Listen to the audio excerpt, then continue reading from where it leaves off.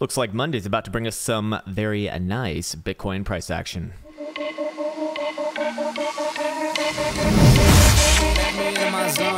Let me into my zone. Please don't let me into my zone. Let me into my zone. Let me into my zone. Let me into my zone. Please don't let. Well. Welcome back to Krown's Crypto Cave. Wish you a very happy and healthy start to your Monday morning over here from a very dreary and overcast Helsinki, Finland. I am dealing with a lack of sleep, so forgive my ignorance with all the word choices that I have today, and I'll probably do a little bit of a shorter video, but I really want to focus on the shorter term timeframes as we did hit our downside target from yesterday, right around that 8,500-ish mark, now kind of bouncing up a little bit. So what's next for Bitcoin as the new week kind of gets going, which is likely going to be catalyzed by traditional markets open up at 9:30 a.m. Eastern time. So like about eight-ish hours from now, we should be seeing some very nice action. So with that in mind, I do want to prepare for the day and always wish you well as well. And also, I won't be on Twitch today or likely tomorrow. I'm really hoping for some very good news from my doctor, but it's going to require me to set up this next day and tomorrow so that hopefully after that I can be back on with no restraints or anything like that, and then perhaps see if it even is good enough as what it maybe could be. Maybe I just jinxed myself and fuck it all up, but maybe a 24-hour stream in the not so distant future. Okay, anyways, other than that, we are looking at the Krown Trading application right here. It is 100% free. It can be had for yours at app.krowntrading.net for $0.00. And what do we see here? We see something of interest, and that is the Bitcoin dominance. We've been bullish on that for a while, and we're starting to see it really follow through to that 66% mark, which is actually, I believe, at one of the critical points for the weekly, which we'll take a look at a little bit later. But other than that, all the top end metrics are more or less the same. The open interest is right on the precipice of really confirming the next sort of phase in this market cycle, which I do think that we're going to get clarity on the situation probably by the end of this, next weekly. Also kind of in line with the halving date as well. I believe it's about 7 or 8 days away from today. So that is all going to be some fun stuff to kind of mentally masturbate about. Anyways, we do see that crypto fear and greed index is still hanging out around the semi-neutral zone. We're at the top end of the fearful zone. If we go just 1 point higher to a 45, as we saw yesterday, it'll actually be neutral once again. But still, technically speaking, the market is more on the fearful side than not after more than 2xing off the lows, off the $4,000 low, all the way up to 9,400-ish region, almost 9,500 in some cases. So to me, that's still of interest as we kind of keep an eye on this, but still, I have not seen a major, or we still have not confirmed like the next major phase. So with that in mind, let's go check out the good old price action charts. And like I said, if you want more long-term analysis, definitely go check out the video that I uploaded yesterday in the long-term analysis playlist. I do one of those videos each and every Sunday. And then so during the weeks, realistically, those things don't really change around all that often. So I want to use this to focus on the low-term timeframes, of which we did hit our downside target. I did say that if we tick below 8,900 low yesterday, or especially close a 4-hour dildo below 8,800, which both obviously happened. Obviously, the 8,900 tick coming a lot sooner.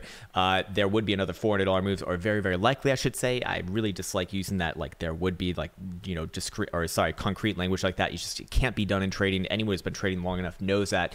And what's going on here? Well, we did hit our bottom side blue box target right here. Now bouncing off in the early morning hours for us in the Eastern European hemisphere. And what's next, essentially? Well, I want to check out the momentum oscillators and see what we can come up with. So looking at 4-hour Stokes, we are headed downwards. And by the way, while there is a trend line kind of, governing our lows thus far, I don't really trust it all that much. What I trust more is the 4-hour Joule, which actually did give a pretty damn good sell signal yesterday.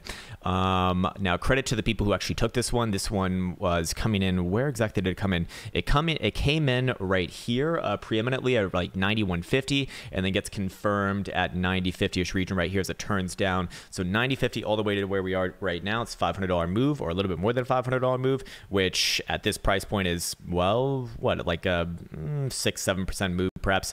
And to me, has that mostly played out? I think the easy part of that has played out. We also saw some bearish divergence on the 12-hour get going as well, as we do have 1, 2, 3 strikes, 1 high, 2 high, 3 high, and 1, 2, 3 strikes right here. And now you're out and probably coming back down a little bit lower overall, I would say. But that's not the full picture, because the full picture, of course, like I said, is really encompassed in the long-term analysis from yesterday. But I would like to reference a 12-hour right here, because we actually are going to be having, or sorry, we're not going to be having, we do have a golden cross that is confirmed confirmed. Between the green and the purple, that's 55 and the 200. Historically speaking, that's been pretty damn good for Bitcoin, but there's a very specific signature when we get that, or sorry, that we get with price action alongside with this.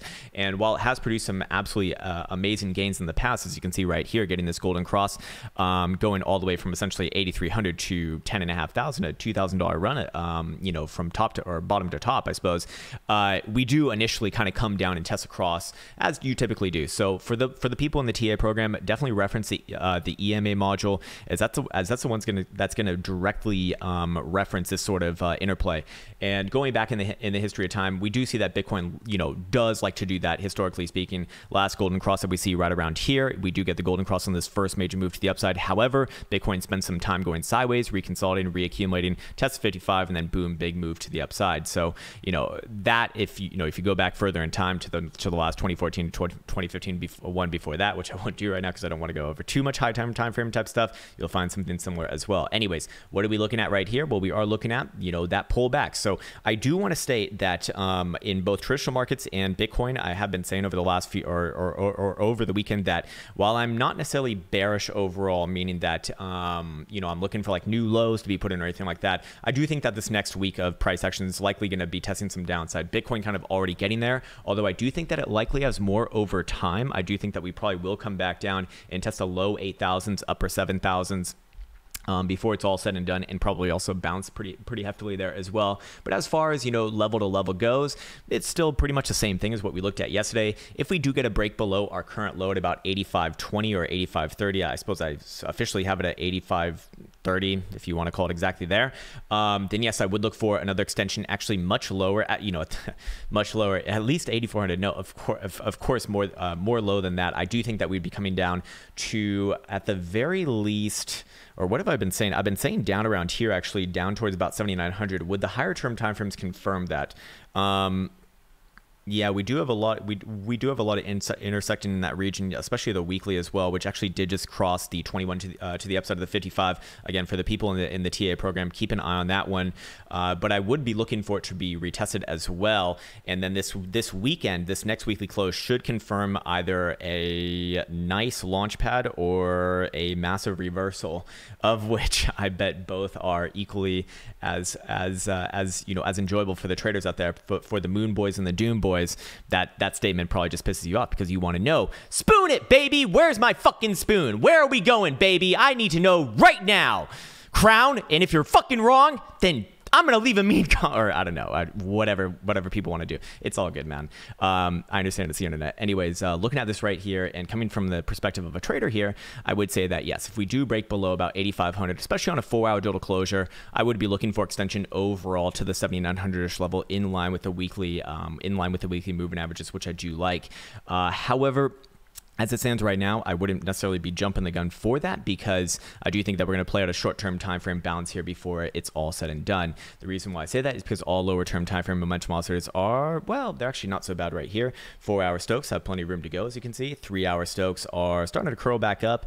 And do we have a trend line there? No, I wouldn't necessarily say so, but I'm curious with the 2-hour show. They're down in the same region as a 3-hour, actually not looking as good as a 3-hour, funnily enough, and hourly kind of down in the same region as well. So let's see what our reverse Stoke indicator cross says.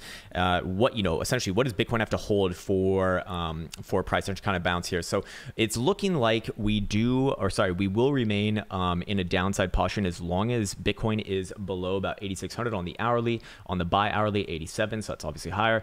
3-hour is 8,640, so I like how it's kind of cutting it right in the middle, and then 4-hour is way up there. It remains down as long as we're below 9,000. So the way that I look at this is that we're likely to come back down and grind out the lower blue box, you know, maybe get a wick down to maybe get a wick down to like 8450-ish region, 8400-ish region, but I don't necessarily feel like we have the momentum to break it today. I do think that it's going to play out a little bit more of a bounce here, and then potentially a little bit later on in the week, I actually do think that we will come down in line with traditional markets. The question is, you know, I think that we probably play out a bounce, you know, a short-term time frame bounce first. So I have to be very, very, very, very, very deliberately clear with the way that I differentiate these time frames. Very short term probably does come down a little bit more. I would be looking for probably move into like 84, 84.50ish region. But as long as we don't close any 4-hour dildos below, let's call it 8,500, just be a little more conservative there. I do think that we will play out a short-term time frame bounce from that, from that next test, and then probably later on this week we do see a move down to test somewhere around this blue box right here. Again, given that Bitcoin actually does close at the very least a 4-hour dildo below about 8,500, we'll call it. And I'm actually going to move this down to be a little more conservative, because I know that some people just look at this to copy this, which is kind of funny.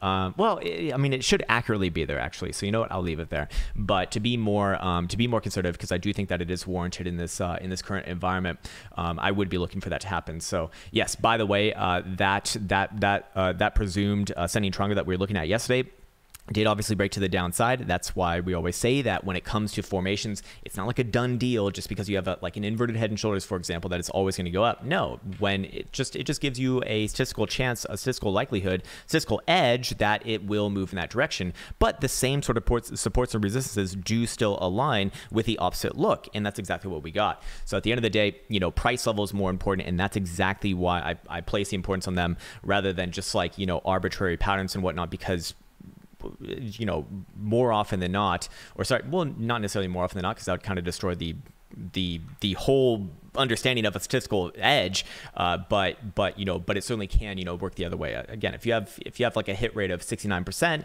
well, for 31% of that, it's going to go the other way, of course, and that's pretty damning overall. Anyways, to the upside, a little bit easier here. As long as Bitcoin is below this 9,100, or sorry, even just 9,000-ish region, I don't see this as reaccumulation in the short-term timeframes. However, if Bitcoin did move back above 9,000-ish region, I would look for another test overall to 9,300-ish region. That's where the medium timeframes start to get going once again, and I would look for extension all the way up to 9,600.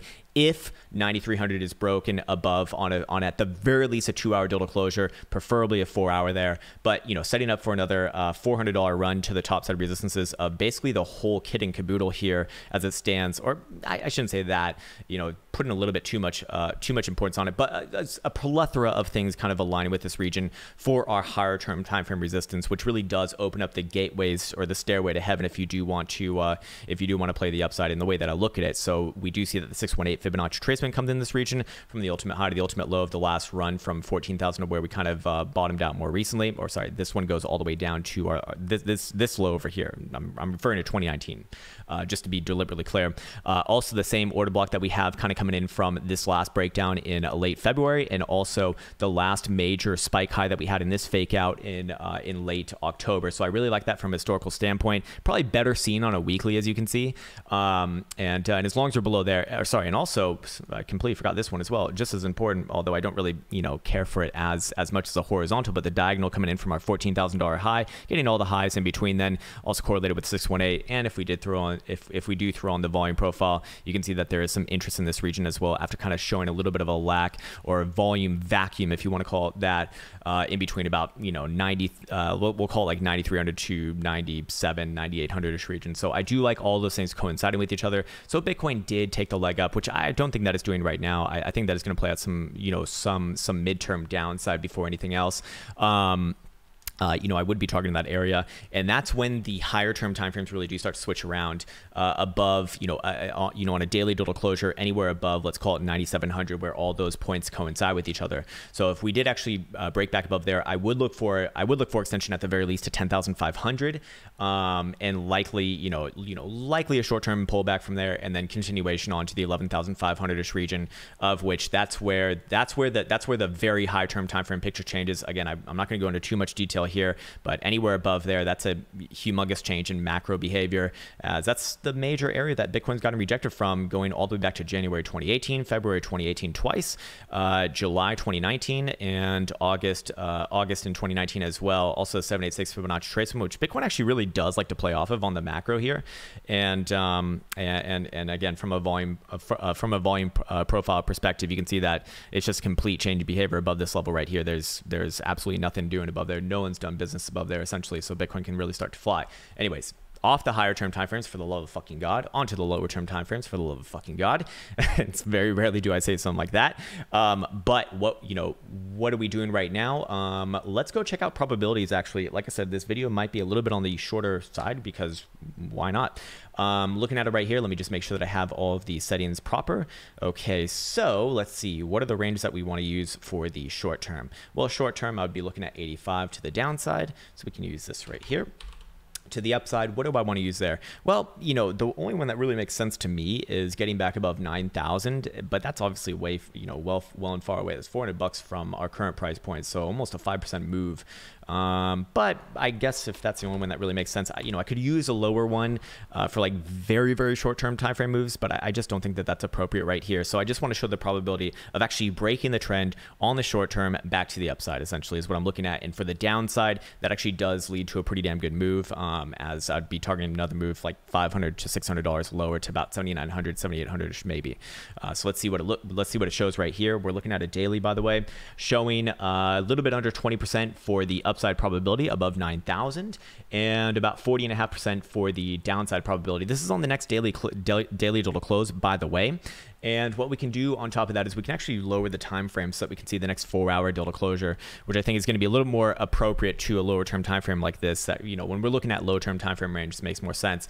And what do we see here? We do see that the upside target probability relatively low in comparison to the downside, 6.5% versus 33.33%. And now we're really starting to see the probabilities of the downside switch on, not just on the lower term time frames, but on the on the medium and semi higher term time frames as well, which was a massive differential between what we've seen over the past few weeks when the upside probabilities were consistently higher pretty much each and every day.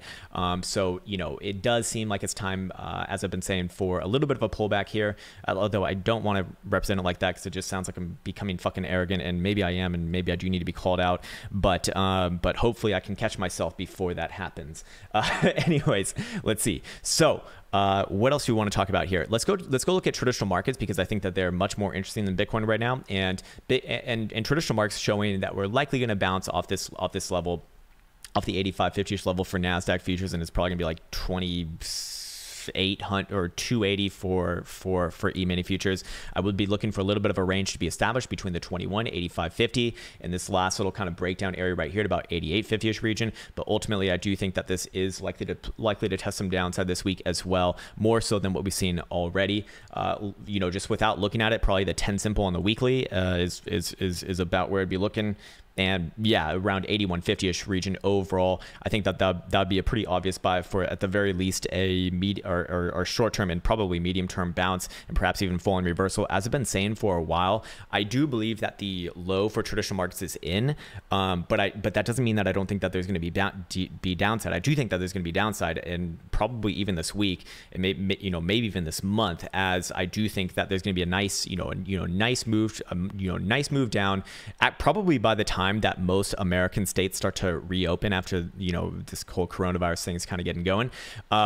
It's always going to be opposite what you think, right? It's like, oh, states are opening back up, let's dump it. and when everything, all the bad news is coming out, it's, what are we doing? We're pumping. Well, it's because the market's pricing in things 30 years away, not fucking today, not tomorrow, but 30 years away. And those things, obviously get front ran. But how low could we go here? Well, I think the better one to be looking at is probably E-mini futures for SPY. And this one makes a little bit more sense to me as well. I'd say anywhere between 265 and 270 is likely going to be the next big bounce. But is it possible that we go lower? I see. So here's where I start to fall apart a little bit. In the very short-term time frames, I do think that it's going to pop back up, probably as much as like 285, something like that, to open up the day. But I do think that probably does get a rejection there. And as long as we are closing daily dildos below 289 or 280, is it 288 and a half? I think it's more like 288 and a half actually. You could also say like 289 if you want to be super conservative. I do think that that's very likely to get rejected, and we will come down and at the very least test like 270. Probably 265. I do think that that's the next area that we could find a major low in, as shown by this alert right here. Let me actually, I don't even have a horizontal put in there. I guess it didn't save from yesterday.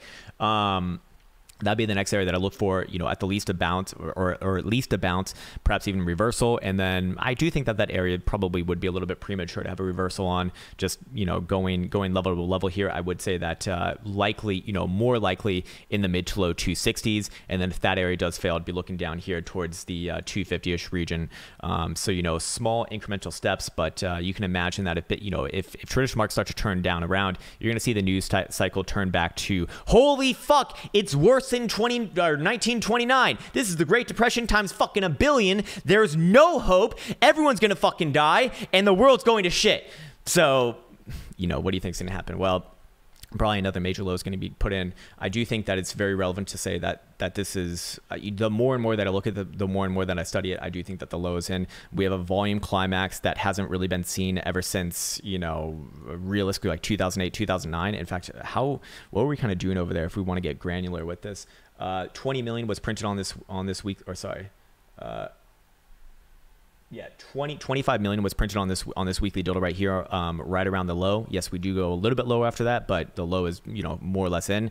Right on over here, we have 22 million printed on the low as well. So is that capitulation volume? Historically speaking, it's, you know, it's in line. Whoops, I'm on the wrong chart now. Not only that, but historical volatility percentile, which I think is a better metric for this. We see the weekly get redder than the devil's dick, and that is typically indicative of, at the very least, a long-term reversal point, and usually a macro reversal point, you know, comparing it with this last major spike right here in December 2018. Then we have this guy right on over here, this spike low right here. I think about a year, about a year prior to that. Then this guy right here on this major low, this guy right here on this major low, this guy on here, like here, or on here on this major low, this guy right here on this major low, or that one also a macro low. This guy right here, another macro low, as you can see as well. That's actually 2008, 2009. And if we go back to 2000s, you know, the old .com bubble, you have another major macro low being put in right here, while the historical volatility percentile on the weekly gets incredibly red, which to me is, again, indicative of a good long-term reversal point. I mean, we've already got a good move off the lows here. I do think that it's going to contract a little bit. We'll probably come back down somewhere around the moving average or a little bit below the moving average from a volatility perspective on the weekly, and then probably, you know, maybe get like a U-shaped bottom or something like that. Can I be wrong on that? Yes, absolutely. I'm wrong on shit all the fucking time. You don't want my opinion on things. But going level by level, if we do break back down below about 245, 240-ish region, then yeah, I would be looking for new lows, or at the very least a retest of the prior low. And then, you know, we could probably target moves down towards like 290, or sorry, like 190-ish region would be the next level that I look towards. As far as SPY goes. So again, you know, I'm just going level by level there. Pretty damn simple stuff. And obviously the most bullish thing I could do right now is take out last week's high at 295 essentially, and then I'd initiate a move back up to like 310, 315. But I don't think that that's what's happening right now. I think that we're going to play at a little bit of a short-term bouncy bounce here, probably back up to this level somewhere right around like 285-ish region. Assuming that there's another rejection right there, I would be then preparing for some downside to the aforementioned levels like 270, probably for a short-term bounce, and then a legitimate chance down around the like low 260s. And if that one fails, then I'd be looking at 250, and if that one fails, then I'd be going down to 240 or 245-ish region. That's where the higher term time frame picture really does start to change around. But again, for perspective, looking at the monthly, I don't really have any major issues with the monthly here. You know, I do think that it can come. I mean, it could come all the way down to 260, and we'd just be testing the 55. Last month, we actually even did close above the 21 exponential moving average as well. So my rule is I'm not long-term bearish on anything that's closing monthly dildos above the 21. Doesn't mean that it can't close below here. But it's really when it starts opening and closing below, when it starts to become a long-term issue. And right now, I feel like we're just going to be playing out a range probably during the month of May between 260 and where we are right now, maybe even as high as like 290, 295 region. But I think it's going to be a little bit of a lackluster month and going to really bore most people to death more than anything, which fair enough. Let's go see how Japan's doing today. They are down already almost 3%. So yes, kind of playing out the same reversal that we saw from Friday on traditional markets, which again, this is, I do want to directly address this as well. So a lot of people, there were some interesting comments that I received and some interesting messages that I received. Some maybe you could even construe as rude. But I try to, you know, I try to not take it, you know, not just. What I try to do if I've got like a good night of sleep is I try to tell myself this person's just trying to share some information, that's all, and they're maybe just a little bit too excited about this, and that's why it comes off like this. Maybe that's what's going on, or maybe they're just an asshole. Who knows? But a lot of people were looking at Friday's price action between traditional markets and Bitcoin action as proof that the bifurcation has happened, the decoupling has happened, and one's going up and one's going out. Okay, first off, that'd be negative fucking correlation, Jesus Christ. And then more importantly, hey, a 10-year fucking trend does not get broken in one day. Or 2 days for that matter, or fucking 7 days. I mean, at the very least, I need to see a weekly reversal on, or sorry, a different weekly trend confirmed on both assets as they're trending at the same time. Or maybe not at the same time, but over like, you know, a month or two. And again, on a weekly at the very least between Bitcoin and traditional markets. Do you see any sort of a difference between the weekly trend here between, this is Japan. Do you see any difference between the weekly trend here on E-mini futures versus Bitcoin? No, they're both in downtrends, and they've been both in downtrends for a little bit of time on the weekly. On a monthly, they're both in uptrends, and they have been for essentially the last 10 years. So there you go.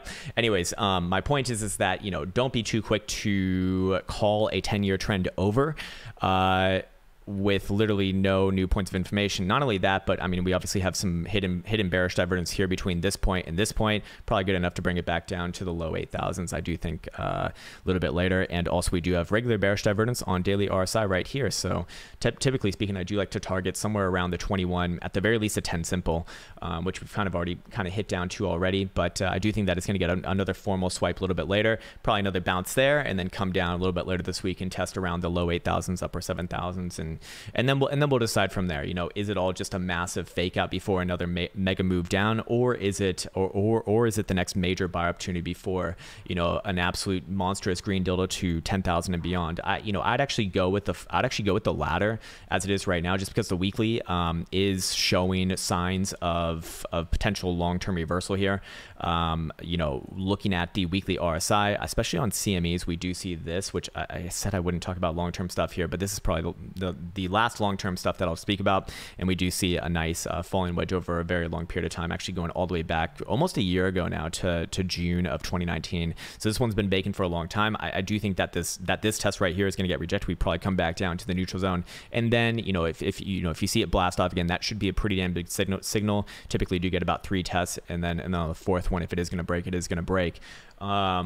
But according to probabilities, you know, not very likely today, and this is probably going to take a little bit of time between, you know, the next couple of weeks, probably sometime this month, if that is going to play out like that. Weekly Jewel on CME is bouncing off, giving you a hodl your long signal. I wouldn't necessarily say that that's like the most obvious one of all time, and I'd really like to see a lot more price action information. But going over here to Stamp, kind of similar thing. It's not great. It's not perfect.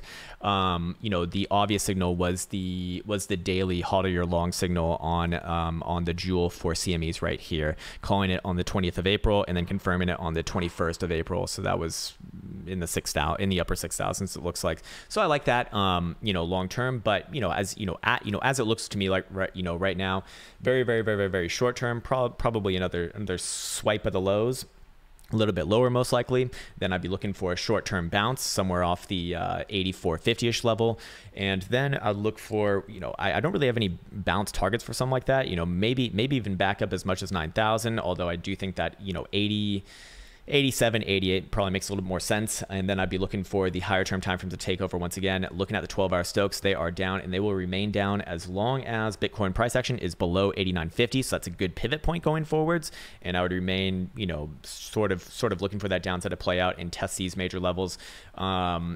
And likely look for an opportunity in the upper 7,000s. Daily, same sort of thing here as well. Daily Stokes down and nosediving. They do have a nice support trend line coming in somewhere here, or sorry, well, this more aggressive one right here. Let me get rid of this one because it's not relevant. This one right here at the edge of the bullish control zone. That one probably does get respected initially, but I don't think that'll get anything. I don't think that'll get more follow through. And then if and when it does break down, look for a test down here, which would be right around the bearish control zone. That's where I actually do start to think that we could find another nice low. Other than that, didn't really even look at 12-hour historical volatility percentile, but it's still expanding here, so that's good. Overall, as long as it's above the moving average, I do look at this move as still in the expansion phase, alongside open interest, still kind of hanging around this region right here. I want to see like a massive spike up. I want to see that get red. I want to see open interest spike up, 100 million plus, and price action follow through, and that would really confirm, the next major change of behavior. But for right now, it still looks like more of the same. We even have a little bit of a head and shoulders on the 12-hour. Well, not really. Sorry, I shouldn't have mentioned that. It's just not true. Is there anything else that I'm missing here that I haven't already said? This video is already 30 minutes long, probably 30 minutes too long for some people. But that's okay.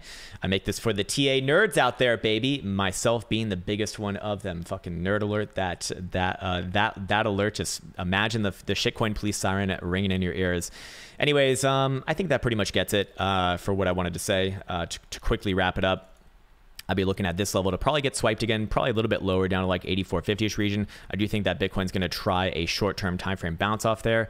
I don't really have any real bounce targets for something like that, just likely not above 9,000. If Bitcoin does get back above 9,000 on that bounce, then we would likely have something different going on, and I'd probably target to move towards 93, and that's when the picture looks a lot better. For the short and medium term, long term still more or less the same as yesterday. However, if I do get a 4-hour dildo closure either below 8,500 or a wick below this spike low right here at about 84.07 on Mexico, and I think it's about the same on all major exchanges, then I would likely look for extension all the way down to about 7,900-ish region, give or take, $50, and that's actually where the long-term support trend line comes in from March 13th. Major dump, and if we actually do break down below there, that's when this really starts to look like one massive fake out, and we'll come all the way back down very likely to the low 6,000s. So that's what you have to look for. That's potentially what you have to look forwards to if that area does break. Other than that, I'm gonna be signing off now. I want to wish you well once again. Take care, and until next time.